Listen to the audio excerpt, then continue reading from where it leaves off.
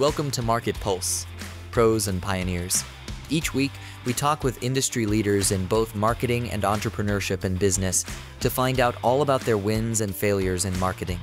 Right now, we'll hear all about their successes and wins and what's fallen flat so that you can take that knowledge and implement it. Learn from the best, from the folks who've been there and done it all, as well as people just like you.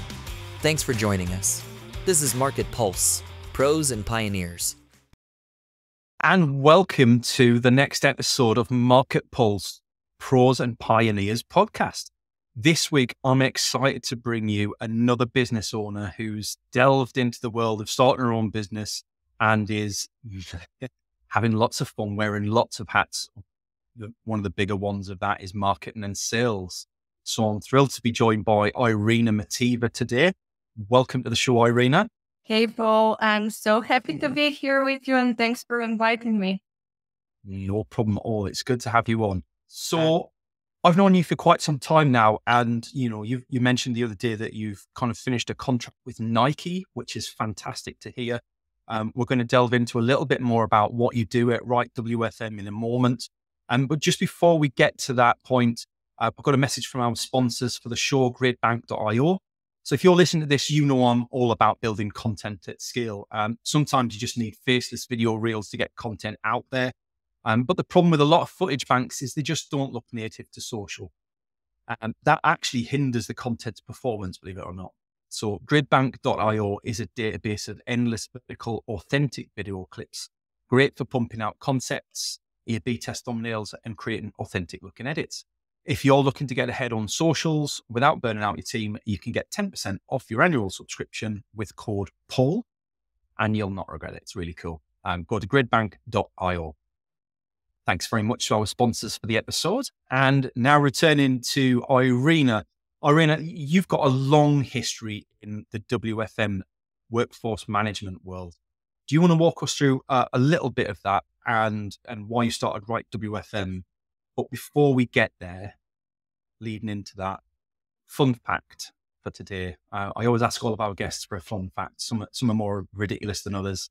And I think you've got a belter for us today. Yeah, I'm feeling quite embarrassed right now. And I think this is a fun fact that a lot of people would appreciate that actually happened to me.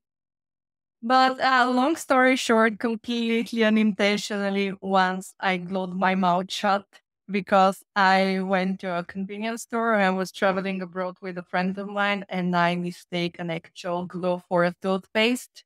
So as soon as I realized while I was brushing my teeth, the teeth glue, it was a bit too late to react. The best bit of this for me is the fact that when you say I glued my mouth shut, in my head, I pictured you being a kid. Because when I was a kid, I was the kid that ate the PVA glue, the white paper glue. I tried a bit of that. It was ridiculous. I nearly made myself sick. But I imagine most kids have done something like that. But how old were you at this point? It was 5 years ago. So I was very much grown up. That's brilliant. But you made it out alive. You're still here. You had your Matrix mouth disappearing moment, but now you're back. And thank goodness you can still talk. So we're all good. That's brilliant. I love it. Yeah. Right. Let's put it this way. There's plenty of people out there, Irina, who wish that I would do the same thing permanently, but I'm sorry, people, but I'm not doing that. So if you would kind of just walk us through a little bit of your background, like some of the brands that you've worked with and what is WFM for anybody who's not in that industry? Sure. Let me start by saying that my entire career is in workforce management or resource planning. A lot of people have a different abbreviation, explanation, or a title for this industry or for this domain, but I have a little bit of an untraditional path because I've never been an agent. I've never been going through that traditional kind of a flow from going through an agent to a team lead to then directing or redirecting to workforce management.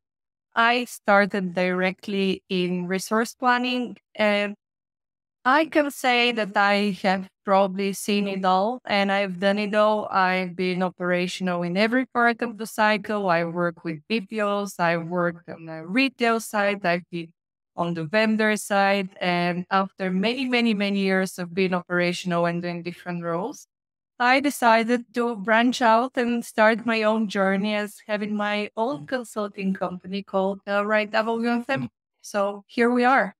Well, congratulations on making the leap. It's a very it seems like a good idea at the time when you do it, and then it all starts to get real, especially when the bills start to roll in and the clients not so much. And it's nerve wracking. Like, it takes a lot of guts to start your own business. So congratulations on that. To summarize for anybody who's kind of outside of that audience, because we've got quite a broad audience, WFM is the operational management of a large number of people within an organization. So you traditionally work with quite large businesses, or quite people heavy businesses at least, and help them make their people more efficient, make their processes around people more efficient, their time planning, their everything from planning shifts in to making sure that the people are looked after and engaged properly, right?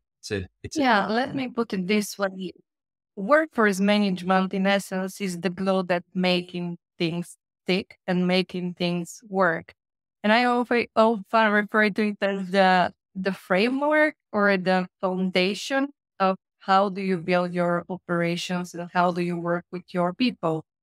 And you mentioned that often it is referred to bigger organizations. That's actually not necessarily the truth. I have worked with a lot of smaller organizations, and I can tell you that sometimes it's even more difficult to work with smaller organizations when you have limited resources, limited time to spend on different processes, and it can be quite challenging, It's interesting. no matter the size. I think your idea of work and job is probably my idea of hell. I I spent 15 years in retail, and a good chunk of that time in stores and running 15 to 20 people in a store. And I would not go back to employing people for any amount of money at the moment. Like, I'm quite happy being not quite a one-man band, but a one-man band plus associates. And, that for me works quite well.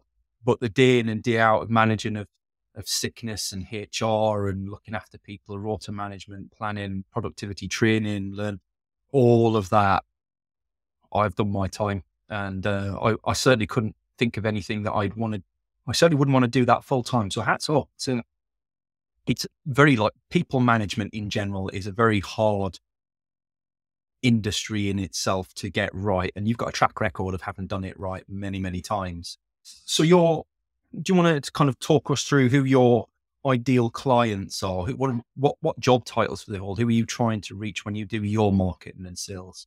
Oh, that's the million-dollar question, isn't it? So I would say that my ideal clients is every type of organization, no matter whether we're talking about retail, contact centers, healthcare, government, energy organizations that do not optimize their workforce processes, whether they're on the lookout for a WFM solution, whether they're on the lookout to create their teams from scratch, or they don't know why they can't make sense of their existing resources. That's basically my ideal customer. And I would actually say that one thing for me is that I quite enjoy chaos. So the more chaotic, the more messy, the more I'm intrigued to making it right. So if you have a lot of problems, let me know because I'll gladly help you. You're the solution provider. I like it. I guess that gives you quite a challenge in that you've got quite a large, what we call in marketing, a target addressable market, right? You've got quite a large potential audience that you want to go out to. And I imagine that causes you quite a lot of challenges in terms of how you articulate what you do, because a lot of businesses want to kind of niche down, talk about a specific area. They maybe have 2 or 3 target job profiles that they go after, and they learn to talk in that way. So is that a challenge that you've kind of faced as you're going about doing what you do? Yeah, I think for me, the biggest challenge is that including in the organizations itself or themselves, they don't often understand the full scope of workforce management or resource planning. And they often think that this is a function that basically plan people in the same way for every day of the week. And it's kind of administrative function.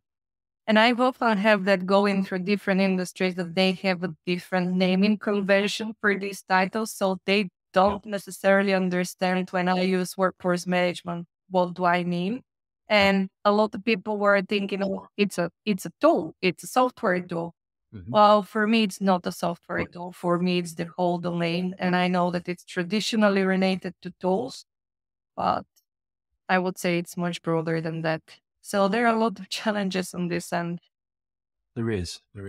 And I know that kind of from conversations that we've had, one of the things that you're quite proud of making a difference in the market about is the fact that you're kind of keen to get your hands dirty and practice as well as consult. So it's not just about offering advice and strategy.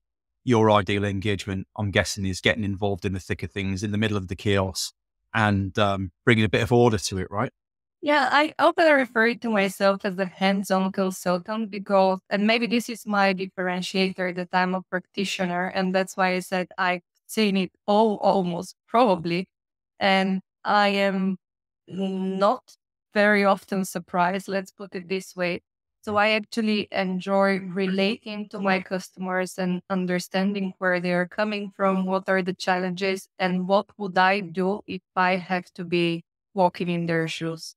So I actually quite hate a lot of, I wouldn't necessarily say consultants, but a lot of people who are providing one size fits all solutions. Because for me, it's like we're having different businesses, different circumstances, different people, personalities, culture. I really, truly do not believe that a single solution is a fit for every single company out there. So I'm trying to diversify and see what will match best with my customers. Okay, so moving then to marketing side of things, which is obviously the main point of the podcast here is, we want to kind of share best practices, look at things that have failed and understand how we can avoid them, all those sorts of things, both from business owners like yourself. And we've had a couple of business owners on, or from marketers who've been through the trenches with various different industries and businesses and want to share their experience and knowledge. So one of the things I ask our guests is, of all the things that you've tried so far, and bear in mind, like let's be honest as a podcast here, like you haven't been running your own business for too long. What's one thing that you've tried that you've really struggled to get to grips with to generate market and awareness or leads or inbound inquiries? One thing that I would say is initially when I started creating content, I was too focused on thinking what would people probably want to read and understand about. And it, for me at least, it was a major mistake because I was kind of forcing subjects out. And in time, I learned that I'm a user myself, I'm operational myself. The things that I need to know, I want to know, are probably things that a lot of people will relate to.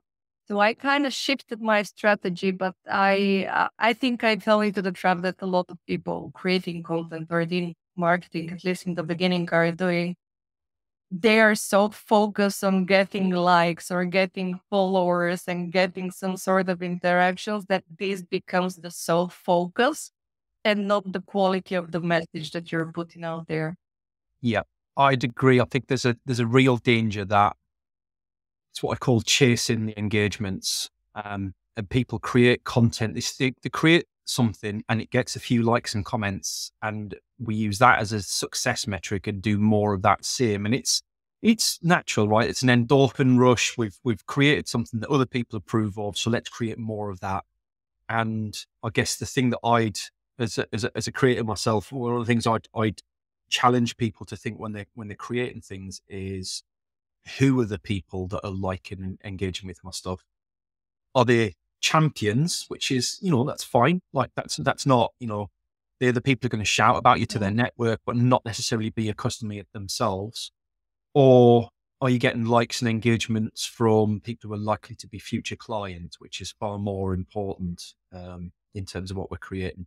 And often, like, I don't know whether you've had this yet or not, but I often get people drop in my inbox who've never, ever engaged with me once in 3-4 years. And all of a sudden they're like, oh, Paul, I've been following you for 6 months. I've seen loads of your content. that for me is I have to try and remember those moments when I'm going through the tough times, when I want to chase the metrics.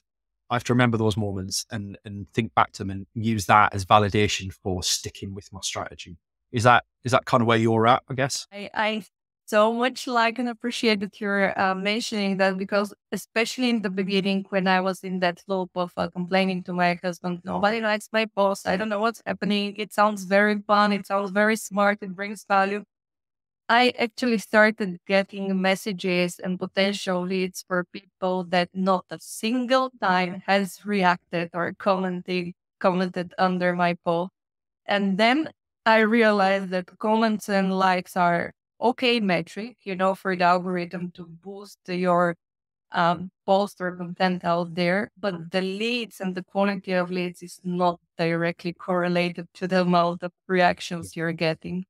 So definitely happened to me, and I can definitely mention that I know myself, I have liked some of your posts, but I was the one that was stalking you for quite some time before I Yes, decided it's to true. become a client It's true. myself. Yep. And still seeing more coming through now. I think, one of the things I talk to people a lot about, if LinkedIn is your main method of marketing, and this is the other thing, is people don't see LinkedIn as a method of marketing. It's absolutely marketing. Yes, it's a social media channel of sorts, but it is the place to grab B2B leads, inbound, outbound, conversations, networks, all of it. So don't dismiss it as not being a marketing channel, because it absolutely is. And I'd imagine we're going to see a lot of these conversations as we move forward through the podcast series.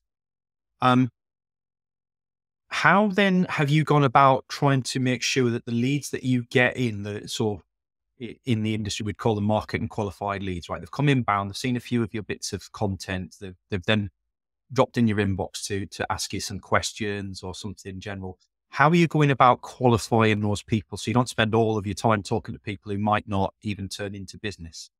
Is there anything that you can share there? Oh, this is a great question. Naturally, a lot of people are reaching out for advice. And I think the difficult part is trying to find balance, because as much as I would like to help and advise, this is the way that I'm earning my money, and that's my job effectively. I can't, even if I wish to, give everything for free. But I'm trying to help as much as possible. But again, if there is something that's very complicated as a question and it will require me to spend much more time, then I would be upfront and say, okay, listen, we can spend some time scoping potentially a service coming from your consulting opportunity.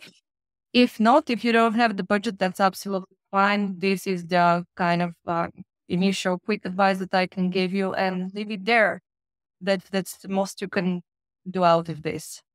Yeah, absolutely. I think my experience is that the more content people consume before they come to you, the more likely they are to be better qualified, because they've understood who you are, what you do, and they're probably at a point where they're ready to buy.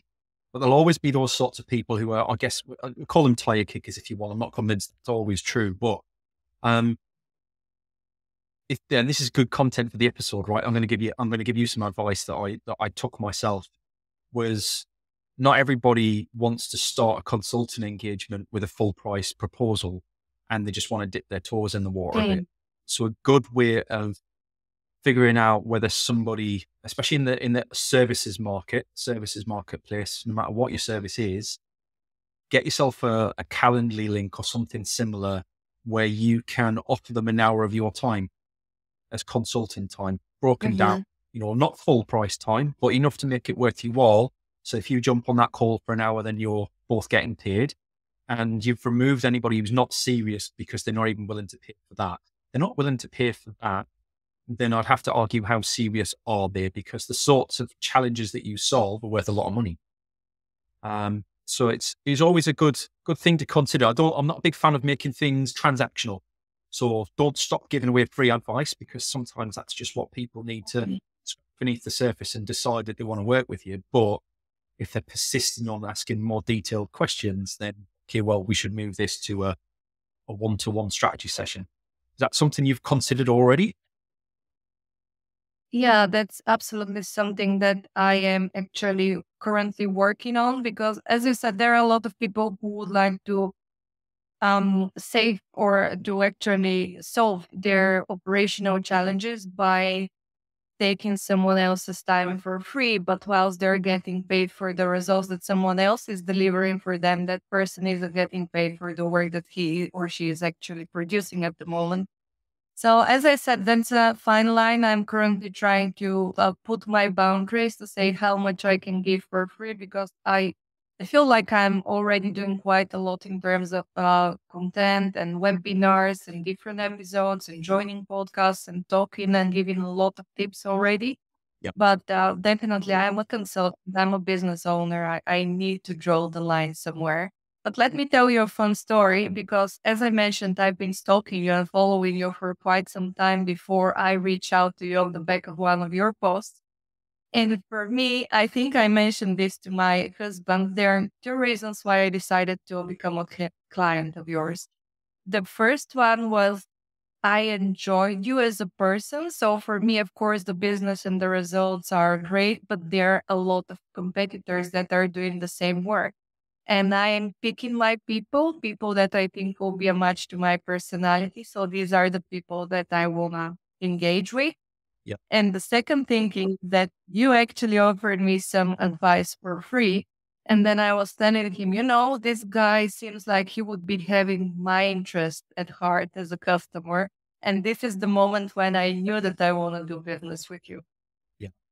Yeah. And thank you for the kind words. Appreciate that. I think everybody's got to find their own balance of where they've given free time freely, given free advice and tried to help someone. And when that becomes a business conversation, because you're right, you don't want to have people free riding on your success and your capabilities. But then I also think to a certain extent, if you've got the free time to do it, you should absolutely be doing as much as you can for free, because the thing that people are buying, they pay for your services is you, not your frameworks and strategies and experience and things.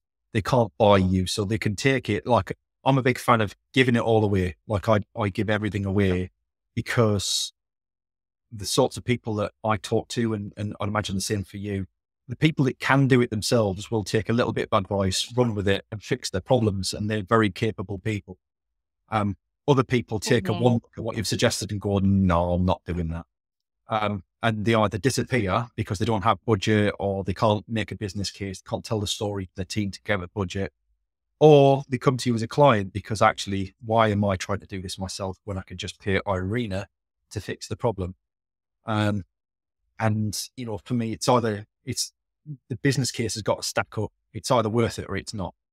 On that note, we are currently in discussion for my own podcast, and I mentioned to you in our conversation that probably I will be able to edit my own episodes. It will require me probably 10 times the time. It will be less of a quality, but I don't want to do that myself. I want to work with someone that I trust, that, as I mentioned, will have my interest. So if it can be beneficial for both of us, if it will save me time, if it's going to increase my quality, why not do it? And I think this is actually something that a lot of organizations should think about. We're so focused on cost savings and cost efficiency, but sometimes not willing or be willing to invest is more costly than get someone who has been through that same thing over and over and over again and can save you weeks, months, and years worth of time and problems and get the job for you. And I think this is the mental shift that we'll have to work on. That's it. Sometimes you've got to put money in to make the savings that you've wanted to make. And there's always benefits that you never envisaged along the way when you do that, when you bring an expert in to do what you want to do. So certainly for the services and consulting market, I think that's a really useful mindset to have when you're looking at working with somebody. I talk to people about their video marketing a lot, because I'm a big believer in video marketing. And it's not enough to talk to your target market. It's not enough to niche it down to the job titles that you know will be the people who buy your services or products. You've also got to engage them in a way where they believe in the same things you believe in. So you, or more or less, you take the 100% market that you start with and you turn it down to 20% of that market. That's your target market, your niches, your industries that you're relevant to. Within that 20%, you want to get rid of 3/4 of the people in that, because you just want the 5% that believe in the same thing as you do, because they're the sort of people that when you tell them a different answer to what they're expecting you to hear, will, instead of assuming that you're wrong and thinking they know better, will sit and listen and go, huh, it's interesting. I wasn't expecting him to say that or her to say that. I wonder, maybe I'm wrong. And that is the difference. When you can talk to those people through your content, through your website, through your LinkedIn profile, and help them align with you for 95% of things. The other 5% where you don't agree with each other, that's when you've got some real power, and that's where your real value comes into. One thing that it's truly interesting that you mentioned this is that there are a lot of people that want a consultant to basically confirm that they already think, which is often very wrong, but they are so absorbed by, I must be right, this must be correct. And then you're looking for someone external to kind of prove your theory, that when that person comes and say, actually, you are wrong, actually, we need to focus on something else, it kind of turns out to a very bad disaster. They're often unhappy. I have seen a lot of people around me who are actually providing quite good advice, and it doesn't end well because that's not what the client wants to hear. Yeah. But that's what you decide, whether you want to be honest and transparent and do the job as if you are working in that company, or you just want to make quick cash and you go with the flow and confirm what the client wants from you. Amazing. Yes, it takes courage to say no. It takes courage to say no. Been lovely chatting with you, Irina. Great episode. I knew we'd have some interesting conversation. I wasn't expecting somebody having their mouth glued shut being part of it. But then, I released a rather interesting LinkedIn post today where I was looking after my son this morning. I got him out of his high chair and discovered what I thought was chewed up crumpets down the side of his seat. Turns out it wasn't chewed up crumpets. And I'll leave the rest of that to your imagination. But yes, it's exactly what everybody's thinking at home. So if we're going to overshare, there's my overshare for the day. Thank you very much. Lovely. Yeah. Very much for being a guest on the show, Irina. Honestly, if you're in that WFM space and you want to speak to somebody who's an expert, I can wholeheartedly recommend your expertise, because I've seen it firsthand. Absolutely great to have you on the show, and you'll have to come back at some point and tell us how you got on. Good luck. Always. Thank you for having me, and it's always a pleasure talking to you.